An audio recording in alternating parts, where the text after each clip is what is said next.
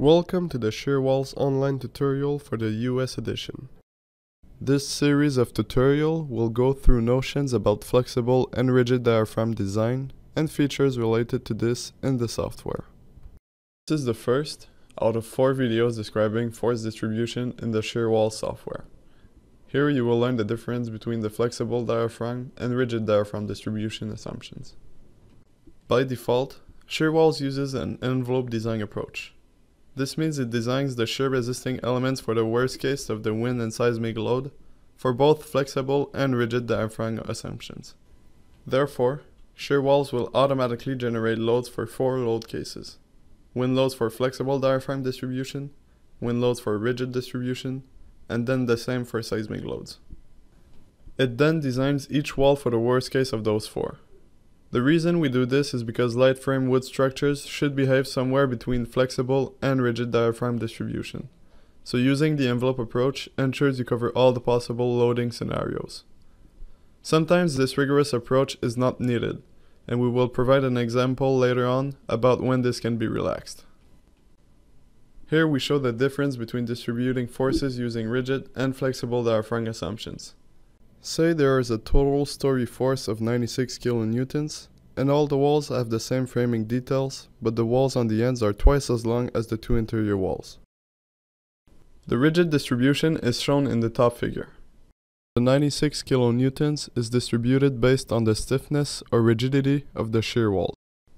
Stiffness or rigidity depends on either the deflection of the walls or the relative capacity of the walls. Since the exterior walls are twice as long as the interior walls, they are twice as rigid, so they attract twice as much load when using rigid diaphragm distribution. The figure on the bottom demonstrates flexible distribution for the same 96 kN. In this case, the load is distributed to the shear lines based on the tributary area between the shear lines. The strength and stiffness of the shear lines does not affect the distribution using this method.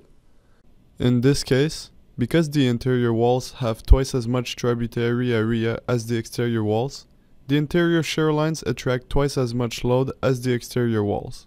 This example demonstrates 2 extremes where complete opposite levels of load are distributed to the shear lines depending on the distribution method.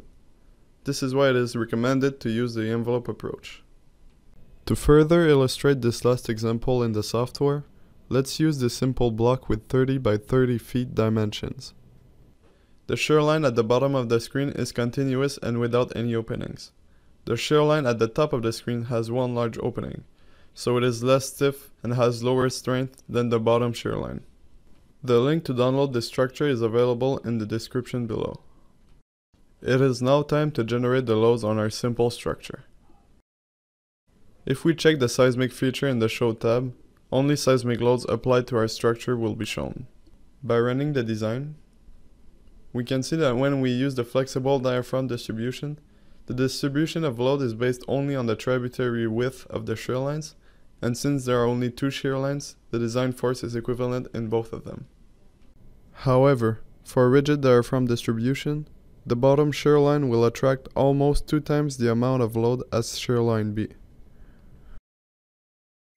In this example, if you were only to assume a rigid diaphragm distribution, you could potentially be under-designing the shear line at the top of the screen.